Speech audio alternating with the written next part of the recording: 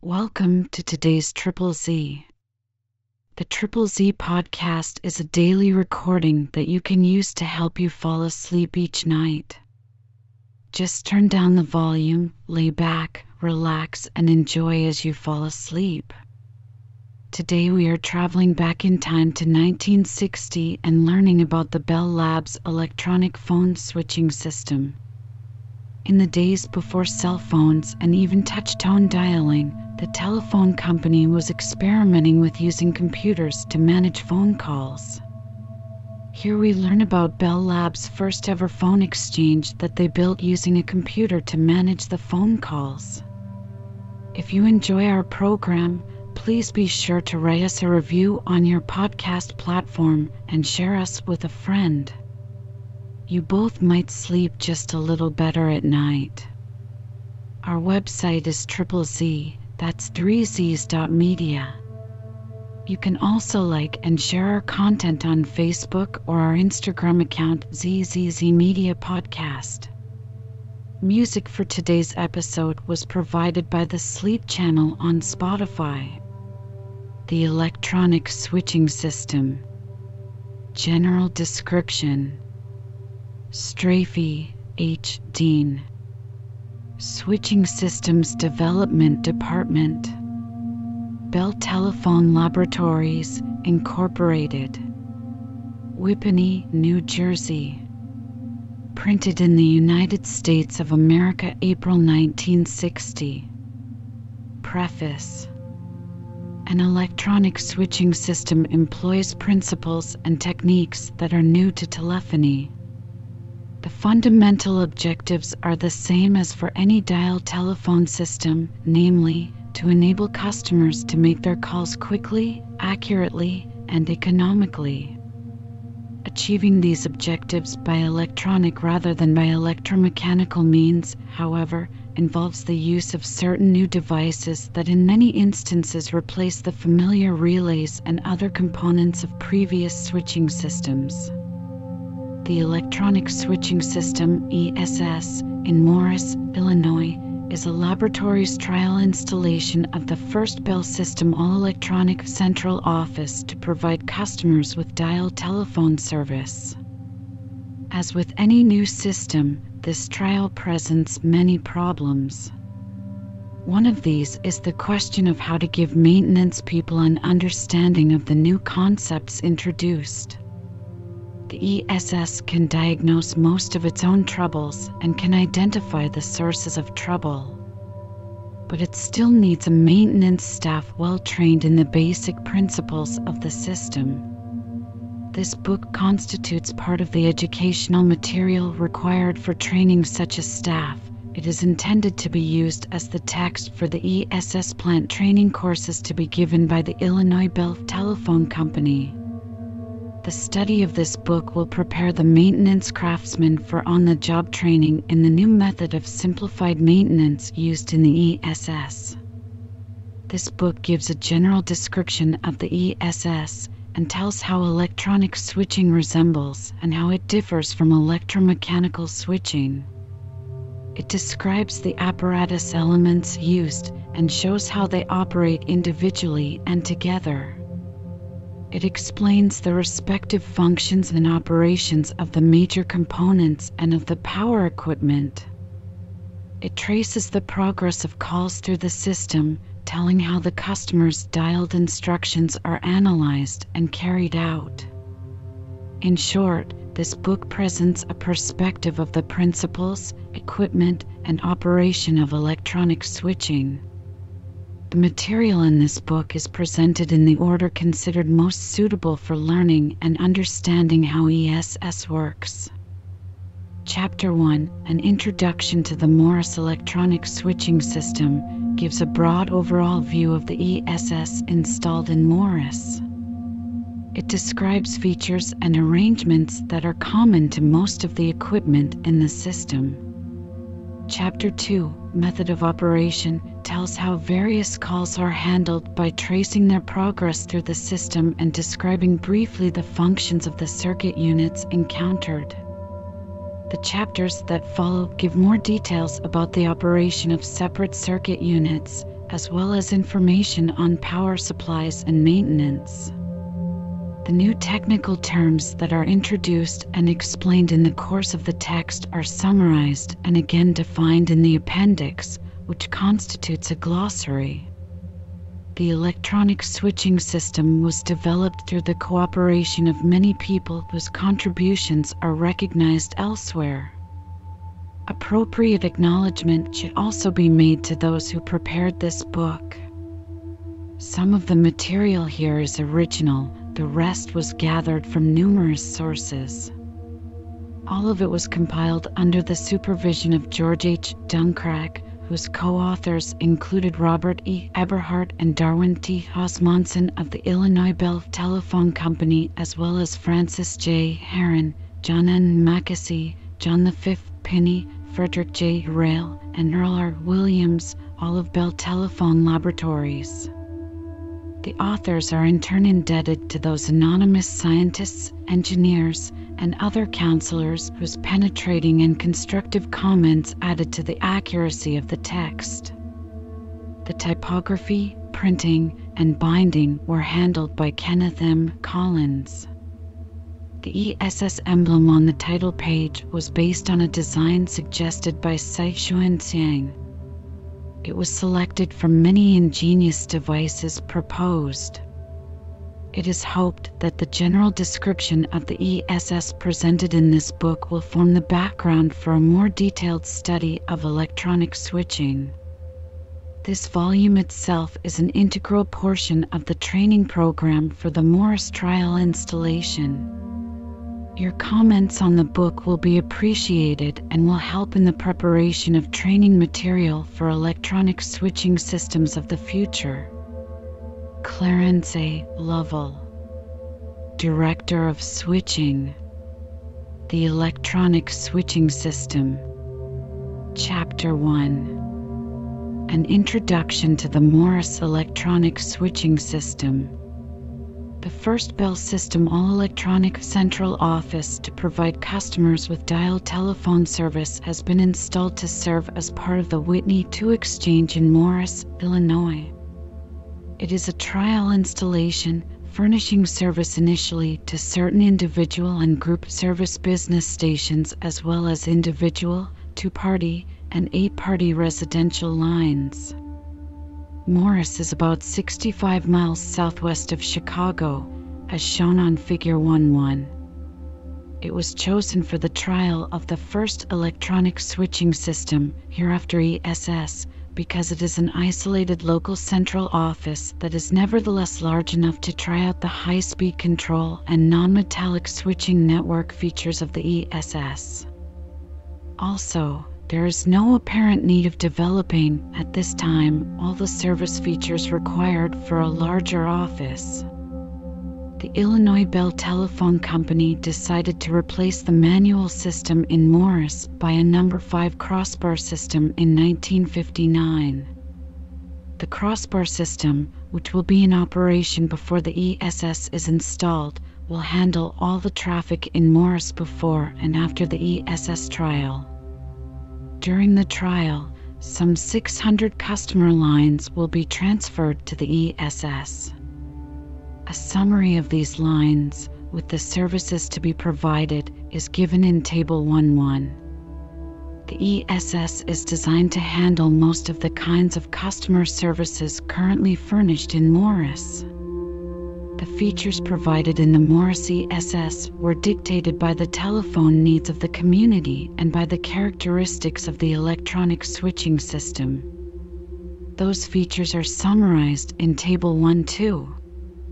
All traffic to and from the ESS in Morris will be carried over trunks connecting with either the Morris 3CL switchboard or the Morris No. 5 crossbar system. The trunking plan is shown in Figure 12 on page 4.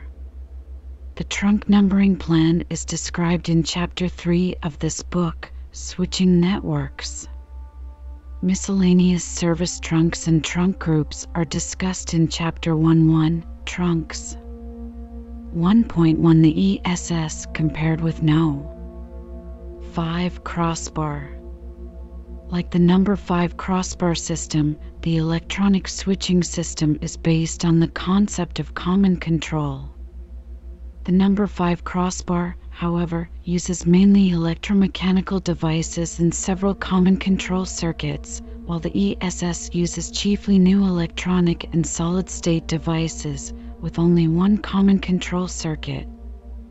Both systems are in a sense special-purpose computers. Their special purpose is the switching of telephone calls between customers. The main difference between the two systems is in the method by which they are controlled. The number 5 crossbar uses wired relay logic, while the ESS uses stored photographic logic. In other words, the crossbar system operates according to the way its relays are wired, but the ESS operates according to written instructions stored on photographic plates. A change in the written instructions will change the machine operation without any change in wiring. The chief advantages the ESS has over other switching systems are its high speed of operation, its need for very few moving parts, and its longer trouble-free operating life.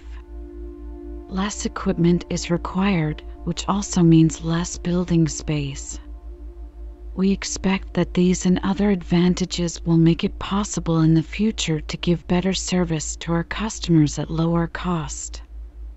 The ESS uses only a single central control because it performs repetitive operations at very high speeds, many times faster than is possible with electromechanical devices, which are in turn faster than human abilities. In a manual system, several operators are required to handle a number of calls at one time. The ESS operation, however, is so rapid that it can take care of all calls one at a time without perceptible delay. At any instant, one and only one central control operation is taking place in the ESS, but each operation is carried out at a speed that is many times faster than any previous method can achieve. The high speed of operation of the ESS is attained by the use of a number of new devices and techniques. These are summarized in Table 1.3. 1. 2 functions of the major components. The major components of the ESS are shown schematically in Figure 1.3. Their functions are described briefly in this section. Following chapters explain their operation in more detail. The drawing numbers of the components and the connecting circuits are shown on key sheet ES1A00001. The terminology used in this book is summarized in the appendix, which constitutes a glossary of technical terms applying to the electronic switching system. 1.2.1 The scanner. If you think of the ESS as a robot operator, then the scanner is its eyes and ears. With a human operator, her eyes and ears detect information on switchboard lines and trunks. This it passes on to her brain. So with the ESS, the scanner detects the voltage condition of lines and trunks. This it passes on to the central control, the robot's brain. The central control must be able to detect the condition at any time of any line or trunk in the office. To do this, periodically and at high speeds, the scanner looks at each line. By information from the scanner and that stored in other parts of the system, the central control can determine that a customer has begun to originate a call, that a call is in progress, or that the call has been disconnected. The scanner checks the voltage of each line 10 times a second, that is, every 100 milliseconds. When a request for service is detected, the scanner is further directed to the line every 10 milliseconds, 100 times a second. This is necessary in order to recognize changes in line voltage resulting from dial pulses. The dials used in Morse operate at 20 pulses per second, or 20 pps. After the connection has been set up to the called customer and no more dial pulsing is expected, the 10 millisecond scan is stopped. The scanner detects an answer by the called line in the regular 100 millisecond scan. When it does, the ringing of the called line is stopped by the release of the connection from the ringing switch. Leads from the scanner are connected to two resistors in the loop circuit of each ESS line, as indicated in Figure 1.4. When a customer originates a call, the closing of the switch hook causes current to flow in the line loop. The current passes through these resistors, where a DC voltage drop is developed. The voltage disappears whenever the line current is interrupted. This happens during dial pulsing and again at the end of a call when the switch hook opens the line. The scanner input circuit detects the presence or absence of this voltage and passes this information to the central control. This gives the central control the supervisory information it needs to process the call. The scanner input circuit likewise detects the presence or absence of a signal voltage on a trunk. 1.2.2 The signal distributor. The signal distributor can be compared to the hands of a telephone operator. The operator inserts the plug of a cord circuit into the switchboard jack of a trunk and then dials to complete the connection. Likewise, the signal distributor, which acts as the hands of a robot operator, connects to a trunk and generates the dial pulses of the called number. The signal distributor's job is opposite to that of the scanner. The scanner gathers information for the central control. The signal distributor distributes information it obtains from the central control.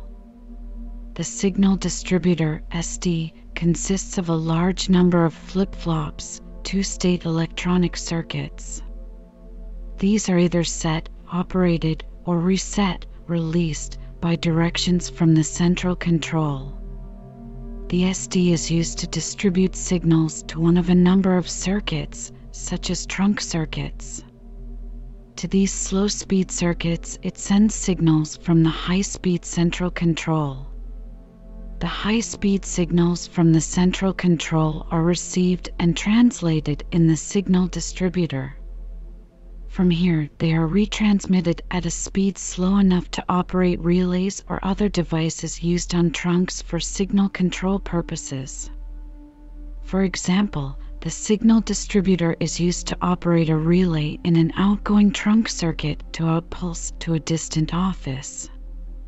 The signal distributor, among other functions, generates dial pulses on a trunk circuit for transmission to other switching systems. In generating these pulses, the signal distributor receives instructions from the central control at the dial pulse rate. These instructions tell the signal distributor to open or close the trunk loop, or to start or stop a particular pulse. This function of the signal distributor is similar to that of a crossbar sender.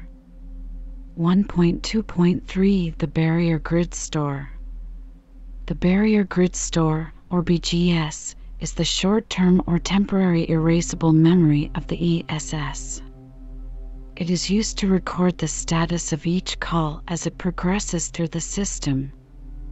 This is the unit that, among other functions, remembers the number dialed by the calling customer. It can be compared to a slate, or a memory is a medium for retaining information. Sector 1. 2 functions of the major components. 9. Scratchpad on which notes are jotted down for future reference. After the notes have been used, the note is erased. The major component of the barrier grid store is the barrier grid tube, BGT, which is an electrostatic storage tube.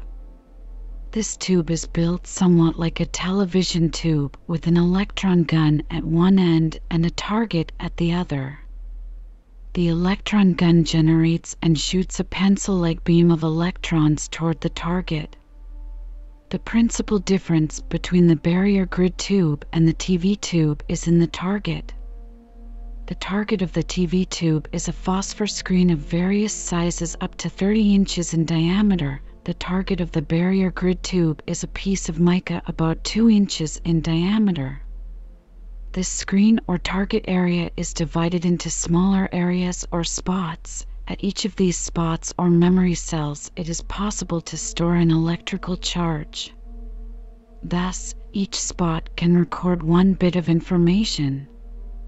There are 4 BGSs in Morris, and each tube, or BGT, has a capacity of 16,384 separate bits. Groups of spots in the BGT record information about each call as it progresses through the system. These groups of spots are known as registers.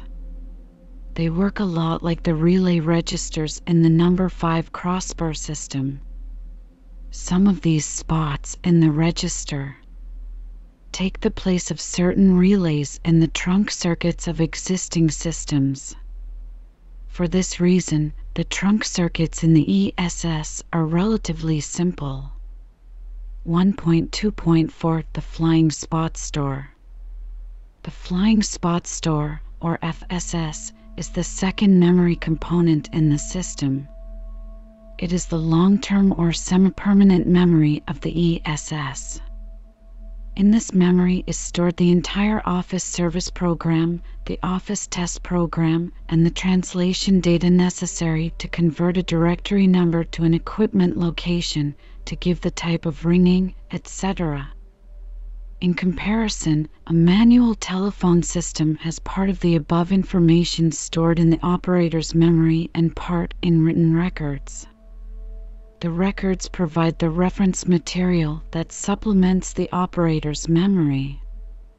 In the number 5 crossbar switching system, the Office program is stored in the wiring of the marker, and the translation functions are handled by the number group.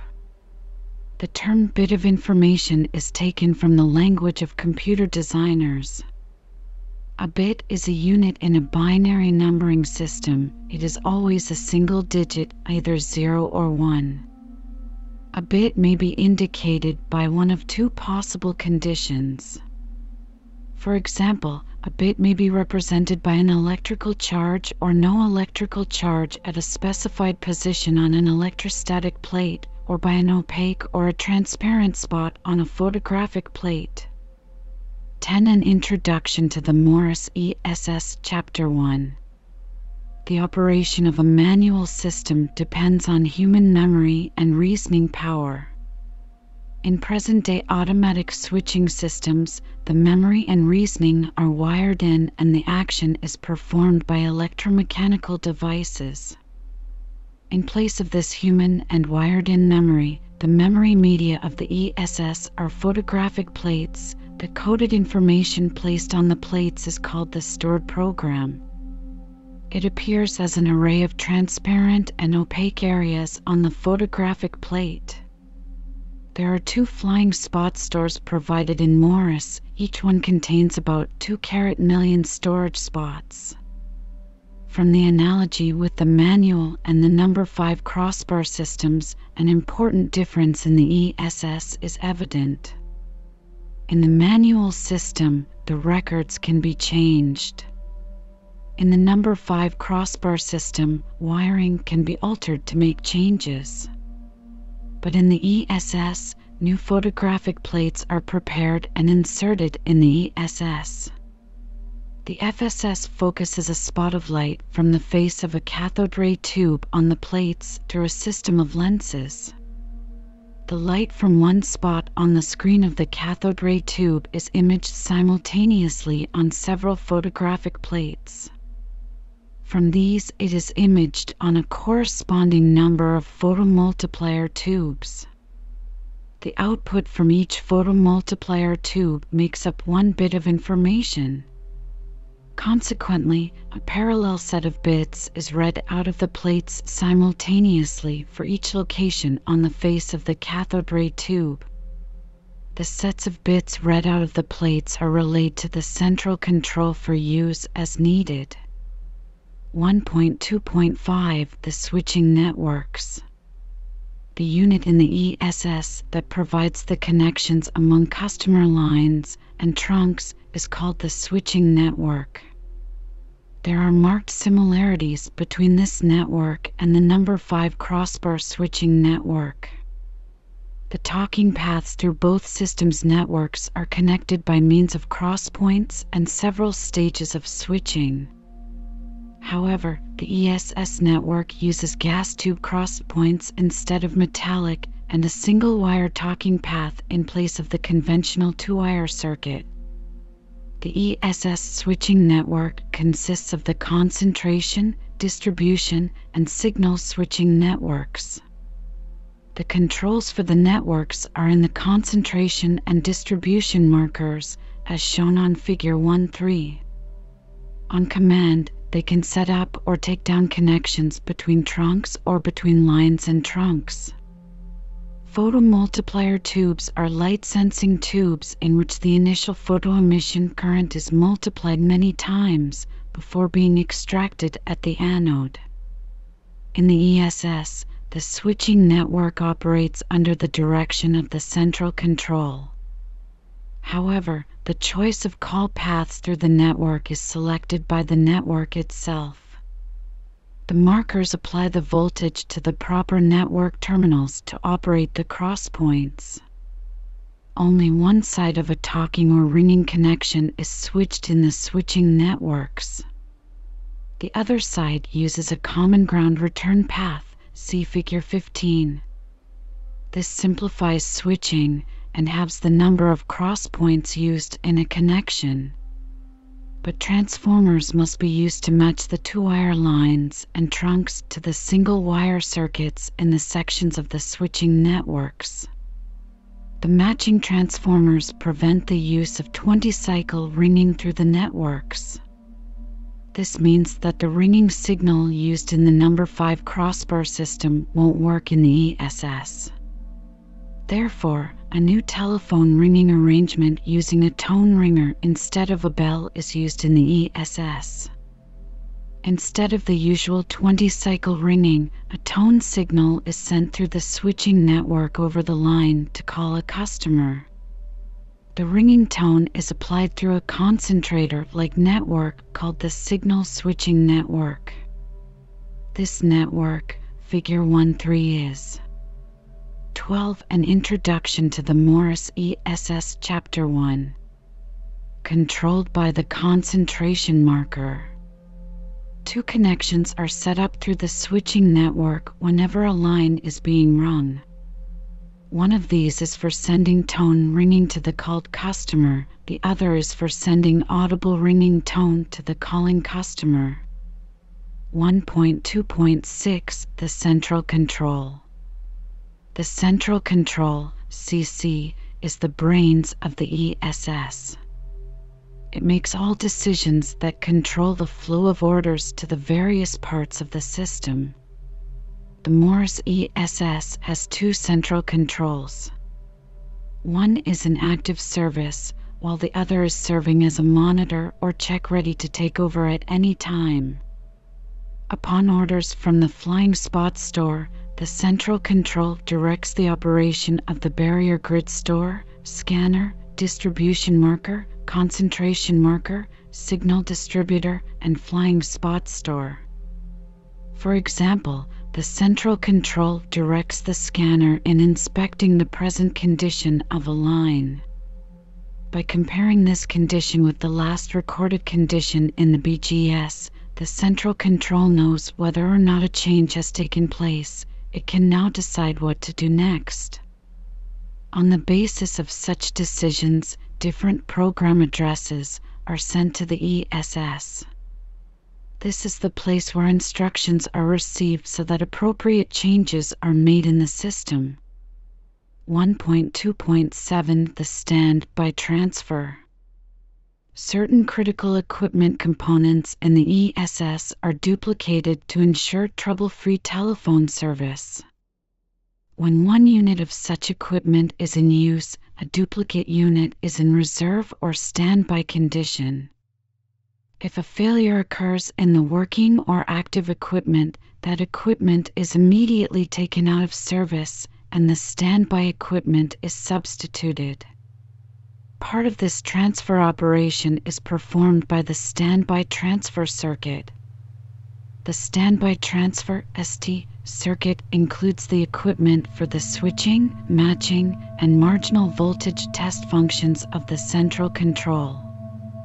It also includes miscellaneous apparatus for CC, such as the master clock and the FSS control circuit.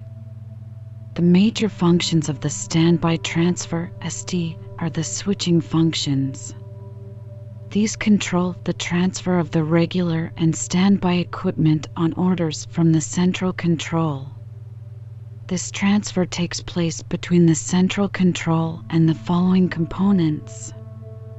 1.2.8 The Administration Center. The Administration Center (AC) is used to extract information describing the performance of the office and to control certain aspects of its operation. It includes the manual controls for the system, a maintenance and traffic recorder, and certain automatic test equipment. The broad functions of the Administration Center are shown in Table 1.4. The maintenance information gathered by the ESS is typed out on a teletypewriter controlled by the system. After the system analyzes the trouble, the teletypewriter prints the result in a code. This code is interpreted with the aid of a maintenance manual or dictionary, which points out the location and number type of the packages involved. The teletypewriter also records traffic data. In addition, it is used to send input signals to the ESS to request test or translation information from the system. For example, to take a unit out of service for maintenance or repair, the order requesting this action is fed into the system by typing it on the teletypewriter. 2 teletypewriter machines are provided. One is used to monitor the system's operation, the other is used for recording data for traffic studies. If one of the machines becomes inoperative, the second machine will carry on the normal functions of both machines. The information that indicates call conditions to the PBX attendant can be in the form of voice announcements or lamp signals. Both methods will be tried in Morris to determine customer preference.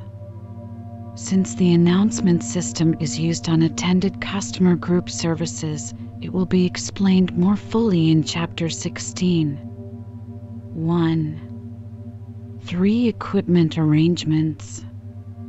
The location of the ESS cabinets in the Morris Central Office is shown in Figure 1.6. The cabinets are placed to simplify the cabling between them. Thus, the power cabinets are placed adjacent to their associated equipment cabinets wherever possible. Also, cabinets that are closely related in operation are placed together. For example, the cabinet containing the concentration and distribution markers is located adjacent to the cabinet containing the switching networks. The administration center and the switching networks are located in a central spot so that you can get to them easily. The cabinets are placed in rows with a 3-foot 6-inch aisle between them. 1.3.1 Cabinet Design. The ESS uses new types of cabinets and new arrangements for mounting equipment. These are quite different from any used in previous telephone switching systems. The cabinets shown in Figure 1.7 are the smaller of the 2 types used. They are made of steel and aluminum and have an attractive blue and gray vinyl finish. Each cabinet is 7 feet high, 2 feet deep, and 28 inches wide. This permits the use of standard 23-inch mounting plates. These cabinets have magnetically latched aluminum hinge doors on the front and rear. The equipment is mounted in both the front and rear to reduce floor space and to shorten leads between large numbers of packages. Local cabinet wiring is in the center. You get to the equipment wiring by swinging open hinged bays. The equipment in the front of the cabinets is mounted on these bays. The 230-volt AC power leads and the various DC and pulse leads are carried overhead in the tops of the cabinets. The 110-volt AC power leads for the appliance receptacles are carried in the ducts in the cabinet base. The cabinets shown in Figure 1.8 are the larger of the two types used. These have the same construction and finish as the smaller cabinets, only the size is different. Each cabinet is 7 feet high, 3 feet deep, and 12 feet wide, and is arranged for both 16-inch and 31-inch mounting plates.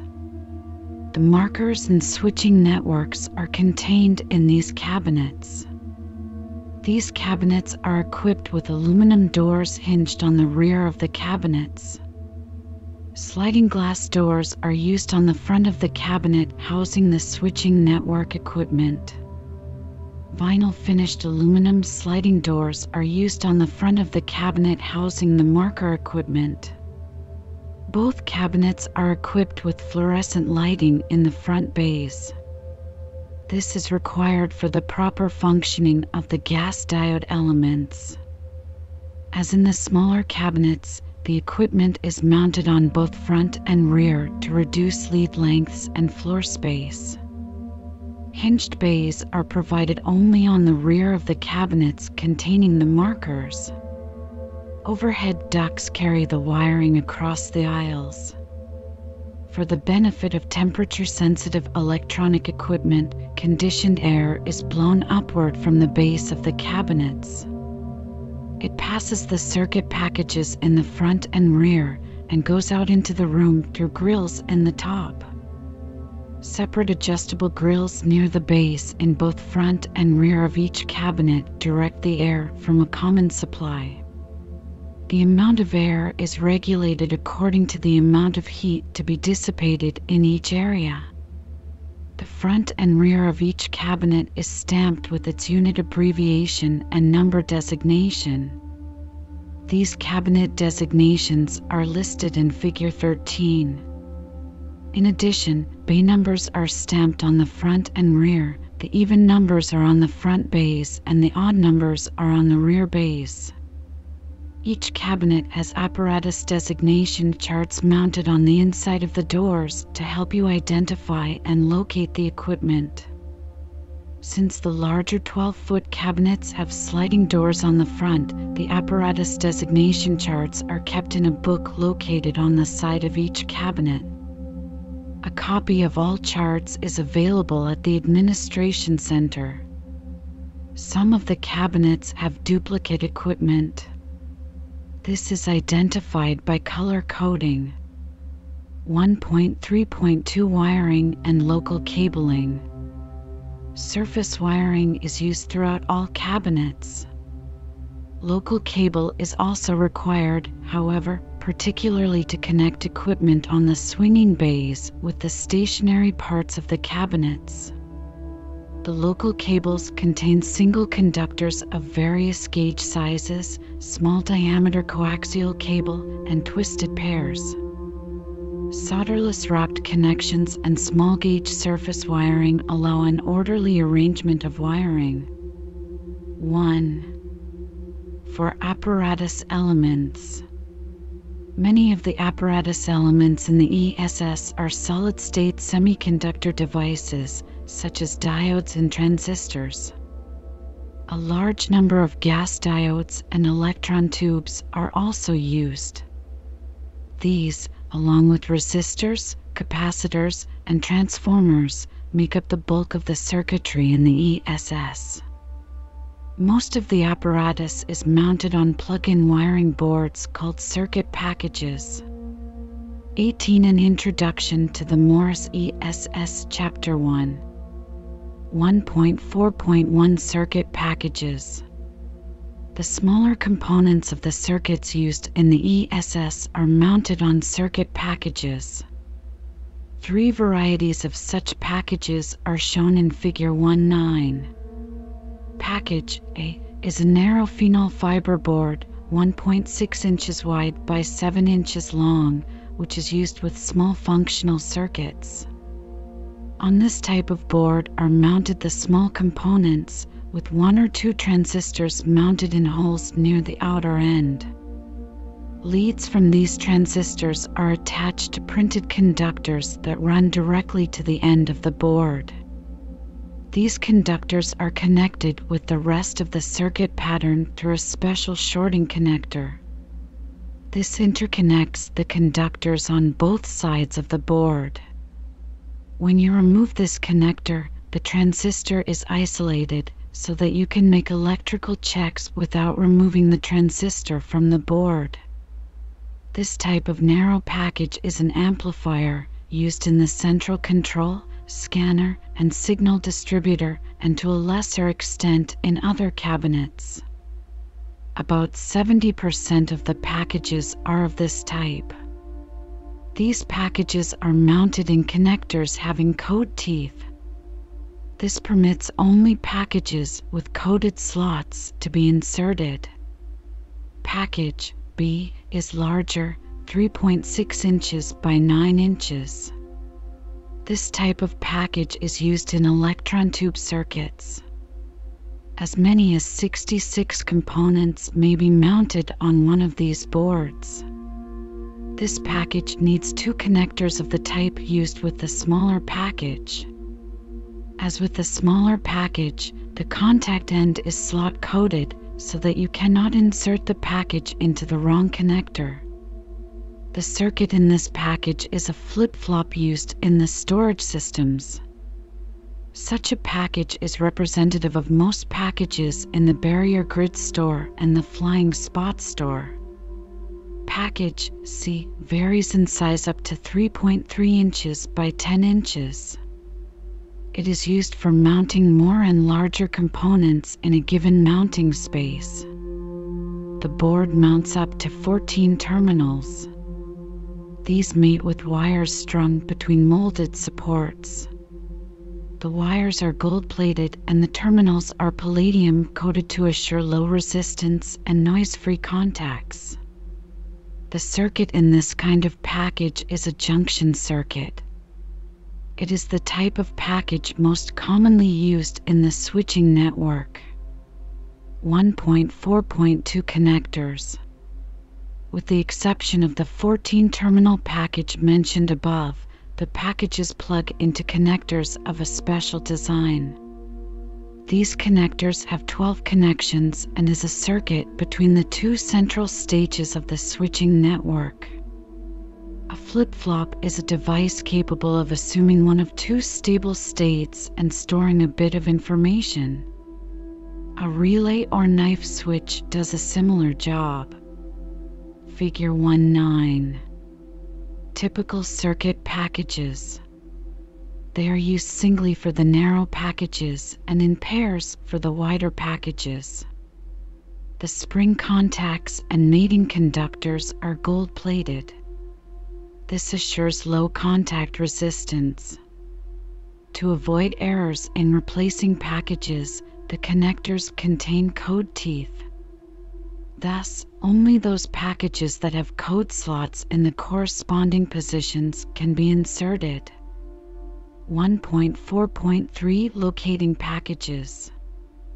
An important advantage of the connector and package design philosophy is that you can readily locate individual connectors or packages.